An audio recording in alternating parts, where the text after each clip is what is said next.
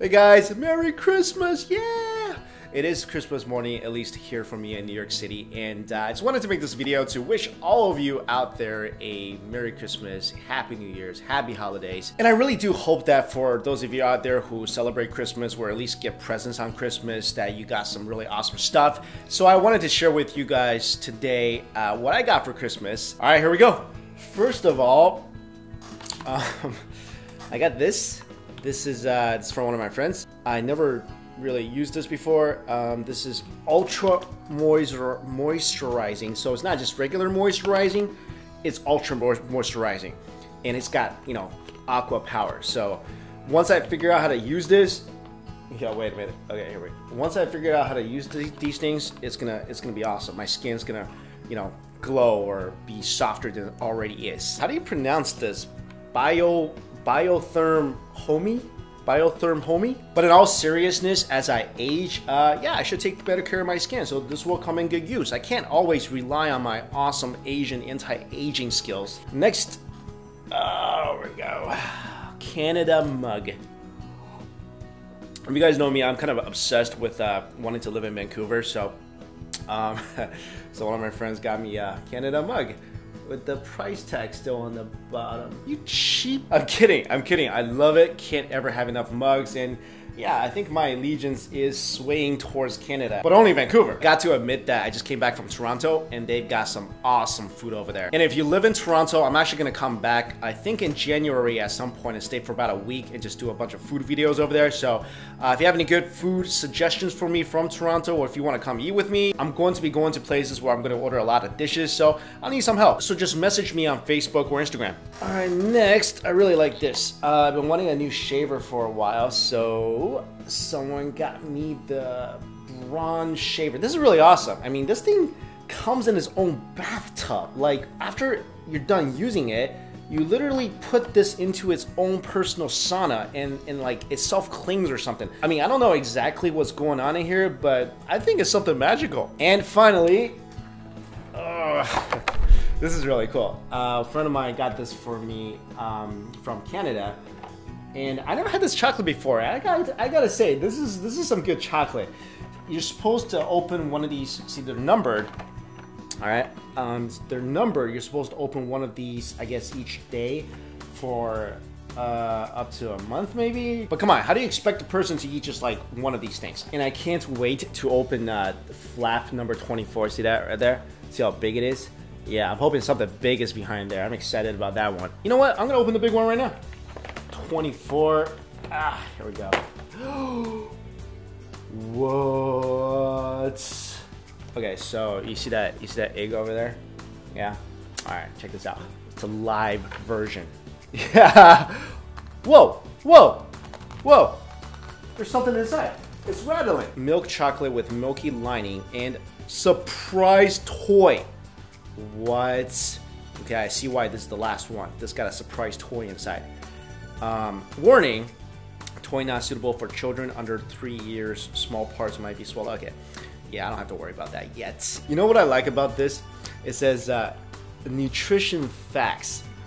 Please contact us by mail. First of all, how many people are writing these guys asking for the nutrition facts within like this little egg with a toy inside? And wouldn't it be funny if you write to them and a letter comes back and all it says on a big piece of paper was none? I love anything with like a little toy inside. No one's too old for little surprise toys. It's like the spaceship that Superman came to Earth on. Hope I get a good toy. Oh.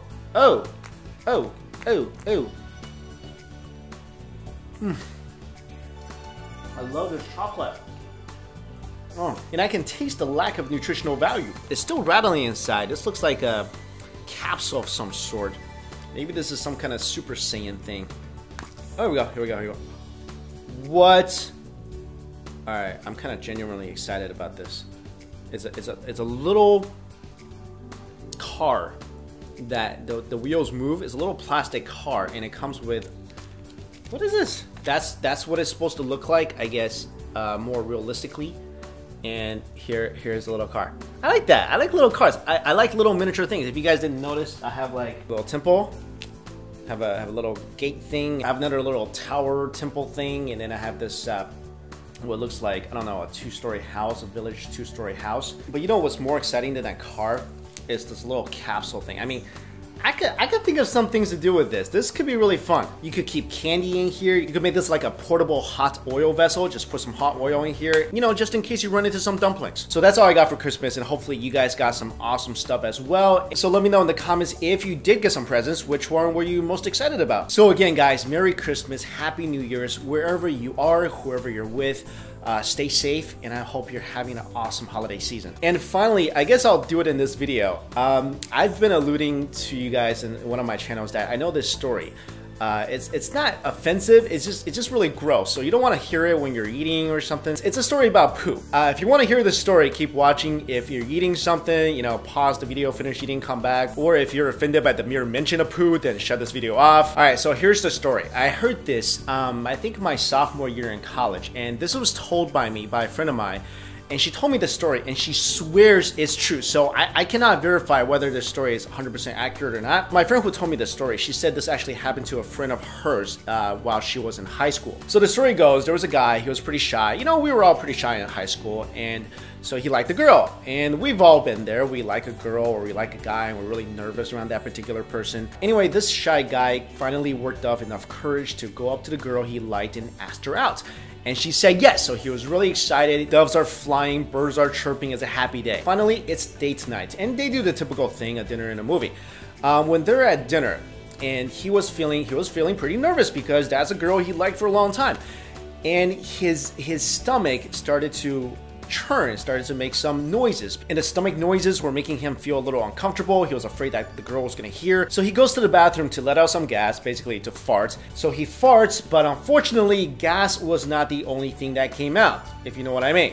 He poos himself. Now imagine this, you're in high school, you just asked out the girl you had a crush on for a long time. She says yes, you're on the date, and you poo your pants. This guy starts freaking out, and for some reason, he thought the best course of action was to basically do nothing and go back and sit down. I mean, I don't know why he didn't just take off his underwear and throw it away, but for some reason, he was so nervous, he wasn't thinking clearly.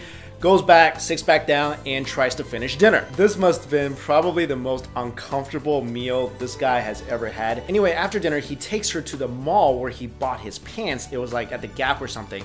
He takes her to the mall to the Gap, and he says he has to pick up a sweater for his mom. But of course, his plan was to buy a new pair of pants, change, and she would never know. So they go to the Gap or whatever store that was, and he gets the sweater because, you know, he told her he was gonna buy a sweater, and he stuffs the new pair of pants inside the sweater so she doesn't know he's also buying like the exact same pair of pants that he was wearing. He goes to the cash register, and he basically, like, you know, he's in a rush, so he's telling the cashier to hurry up. The cashier puts everything in a bag, gives it to him, and they had to leave because they were kind of late for the movie.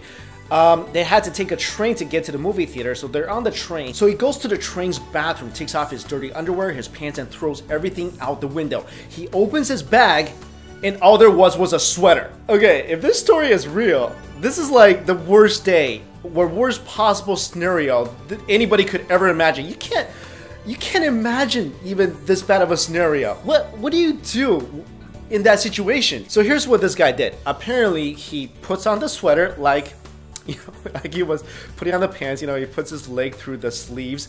He gets off at the next train stop and never talks to this girl ever again. I was just thinking, what else he could have done? Could he have just put on the sweater, go back to his date, and just, you know, laugh everything off? I don't think he could do that. Yeah, I guess in that scenario, that would be the only thing he could do. Anyway, crazy story, again, told to me by this girl who swears, she swears by it. She says this 100% happened, so you know, judge for yourself. I choose to believe it happened because it's just too hilarious, and, you know, how do you make this stuff up? All right, there you go, guys. My ultimate poop story. Hope it didn't gross too many of you guys out. And I'm really sorry to have mixed Christmas and poo, but hopefully you guys got some laugh out of that one. All right, thanks for watching, everybody. See you later.